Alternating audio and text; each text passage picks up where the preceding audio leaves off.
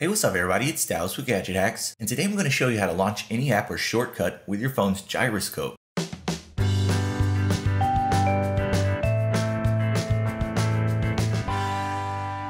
this is a lot like the feature in the Moto X, where you can make gestures with your phone to launch the camera or turn on the flashlight.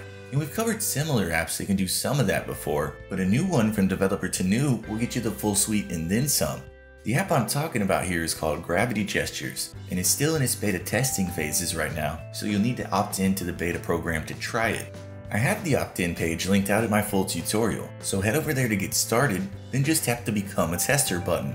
Once you've done that, you'll be able to download the app from the Play Store just like you would any other, so go ahead and get it installed.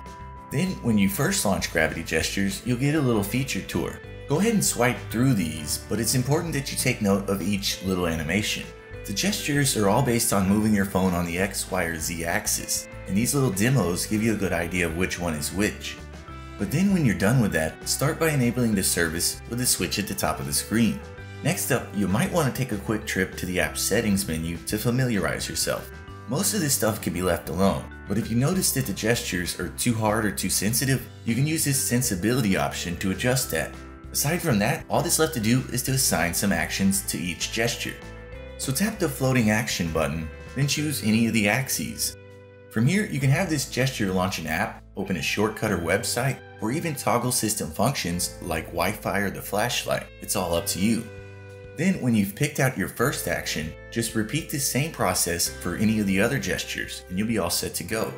Now these gestures can even work with the screen off, but to do that, you have to hover your hand over your phone's proximity sensor first to wake the service from sleep. But while you're actively using your phone, the gesture service will be ready and waiting at all times. So just shake your phone twice on any of the axes you set up, and your app or shortcut will instantly launch. So it gives you one of Motorola's best features on any device, which is really handy. But to me, the best part is this doesn't use much battery life at all.